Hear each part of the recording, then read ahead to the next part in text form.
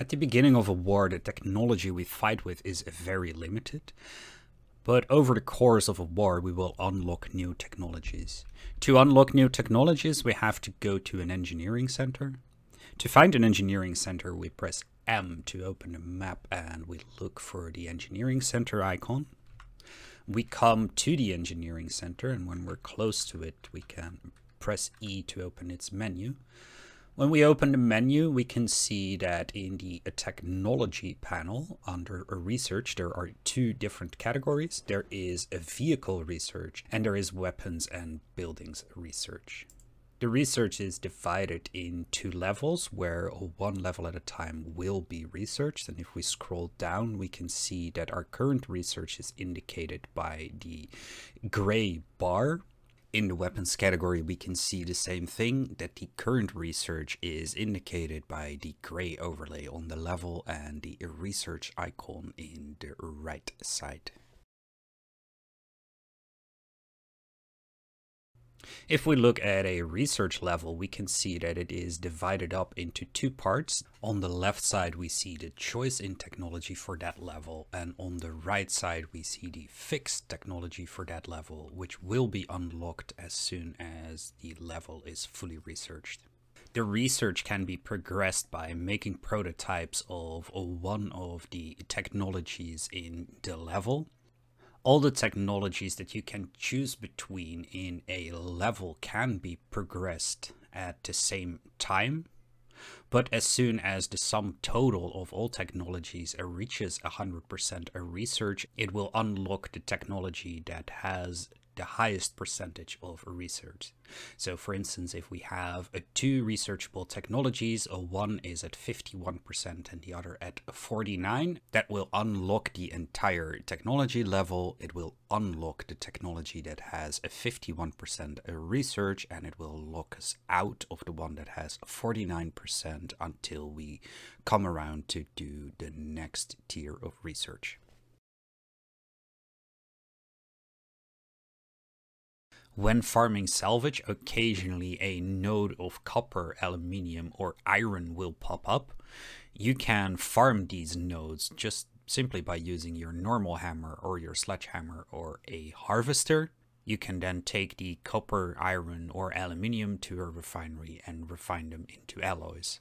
To turn your aluminium, iron, or copper into aluminium, iron, or a copper alloy, we come to the refinery, and if we're close to the refinery, we press E to open the refinery menu.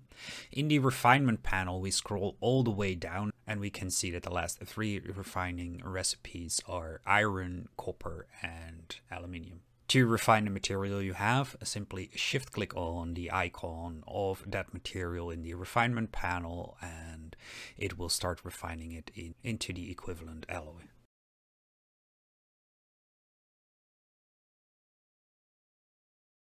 We take the aluminium alloy and bring that to the engineering center.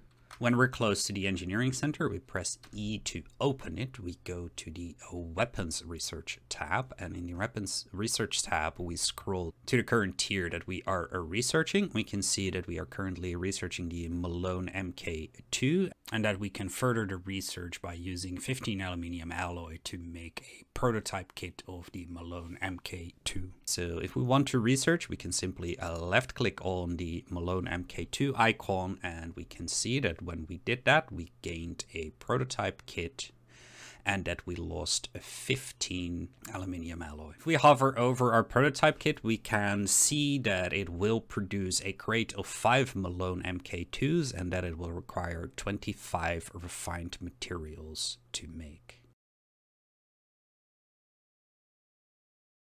To make a crate of the Malone MK2 prototypes, we need 25 refined materials. So we grab 25 refined materials from our refinement queue in the refinery, and we then drive towards a factory. We come close to the factory and press E to open the factory menu. In the bottom left of the menu, in the inventory of our truck, we are going to right click on the prototype icon and select right or left click on the produce prototype button, that will put the prototype crate into the small arms category, and we can see that it will take 1 minute and 40 seconds and it will cost us 25 RMATs. We have 25 RMATs to finalize this production. We just hit the play button and now it will start producing the Malone MK2.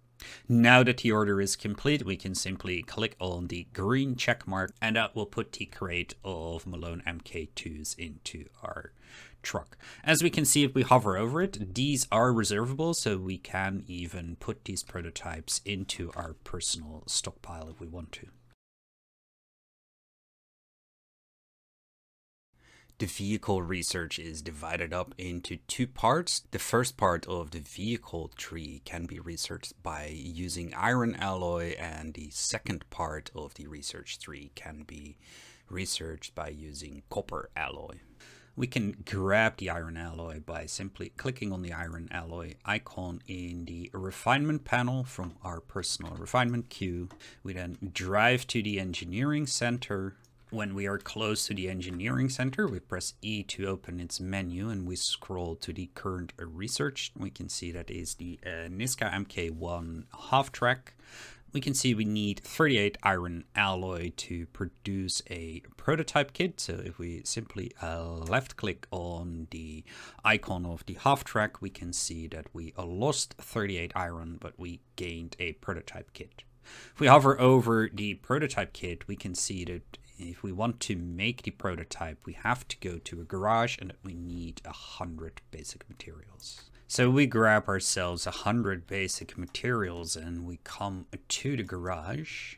At the garage, we're going to hop out of our truck, grab our prototype kit and our 100 basic materials into our backpack. We walk up to the garage till it says in the bottom left, press E to use garage. We press E to open the garage menu. In the bottom left panel, which indicates the inventory of our backpack, we go to our prototype kit and we right click on that icon and select by left clicking on it the build prototype button. This will put the blueprint in the garage. We walk up to it with the 100 basic materials in our backpack and start hammering in the basic materials.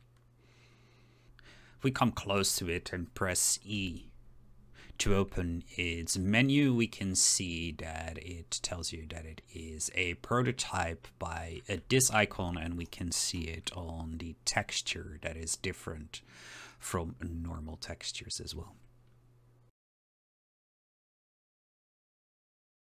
Once it is complete, we can take out the copper alloy, and we take the copper alloy to the tech center.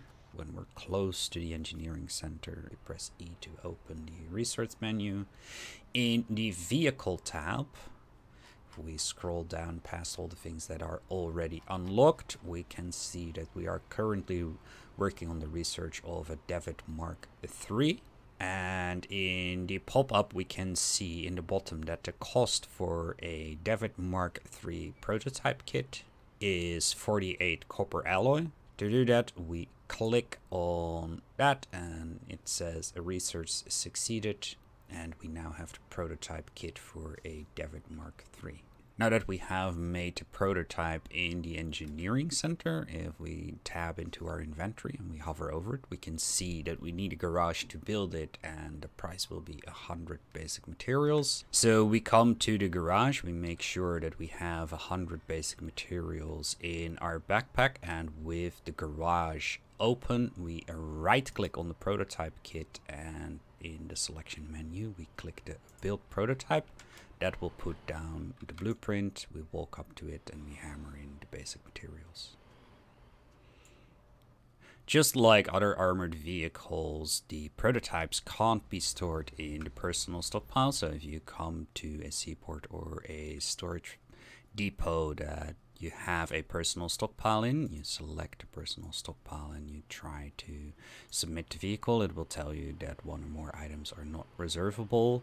However, contrary to all other vehicles, prototypes can also not be stored in the public stockpile. So if we select public stockpile and we go to the actions panel and we try to submit the vehicle into the public stockpile, we can see that that doesn't work either.